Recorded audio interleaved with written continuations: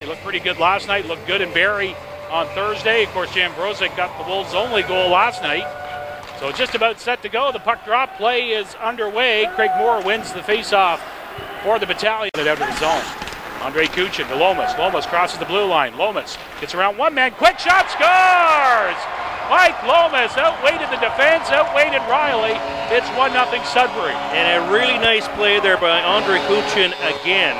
And boy, oh boy, Andre Kuchin, a lot of people were kind of keeping an eye on him and saying, uh-oh, this is another, perhaps an import draft that hasn't really going to work out for the Wolves. But he is a young man that is gaining more confidence with each play. Almost wonderful job there to finish it off, to draw the goaltender, Ryan. Tansky passes out to Thorne.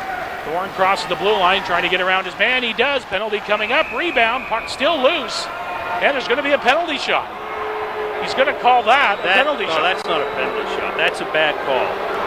That is not a very good call at all by number 34, Mike Cairns.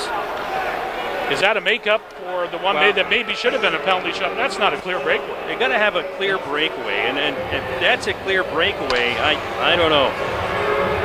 So there's us discussing it. No. I think you had the rule book out there. Yeah, exactly. Stephon Thorne is going to get the penalty shot. Marcus Foligno trying to plead his case. Boy, oh boy, you've got to have at least a clear step. And there was no way.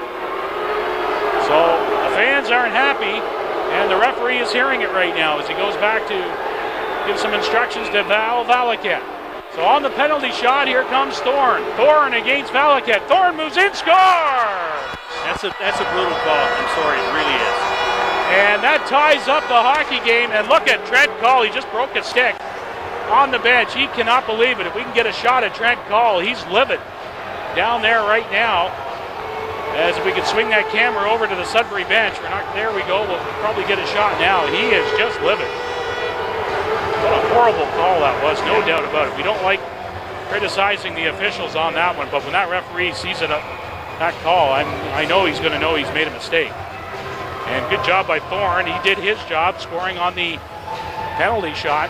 And he's got some speed. Schutt trying to go around his man. Schutt with a shot. And the rebound is loose in front. He chopped away at it. Schutt with a one-timer. Rebound! Oh my goodness. Visca with a wide open net. Lomas off his stick, but McFadden will follow up. Josh McFadden moves in. Wrist shot blocked in front. Loose into the slot. They score! Lomas on the rebound, and on the power play, it's a 2-1 Sudbury lead. Well, that's what they had to do. They were trying to bring it in beforehand, and they were just getting stood up at the blue line. Once McFadden came in and established the presence, you get a shot, a rebound, and bingo. There you go. Here's McFadden with the shot.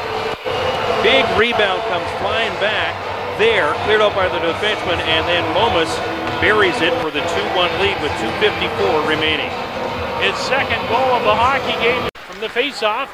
Loose in the slot, they chop at it, still loose, Waters with a chance, still loose! Oh, the puck just lying there, oh, what a chance, as number 8, all alone, as Cameron Wind almost had a gift. Well, it was like time had stopped and everybody's saying, okay, where's the puck? It was sitting right there, and watch it again, 1, 2, 3, all kinds of players sitting, everybody's looking at, I think Cameron Wind said, I can't believe I'm going to go have it. I'm going to score the tying goal. And it did not happen, but my goodness, what a round of applause for number 29 there. And the Wolves, a rare victory at home. Just the 4th win on home ice this season. They salute the crowd.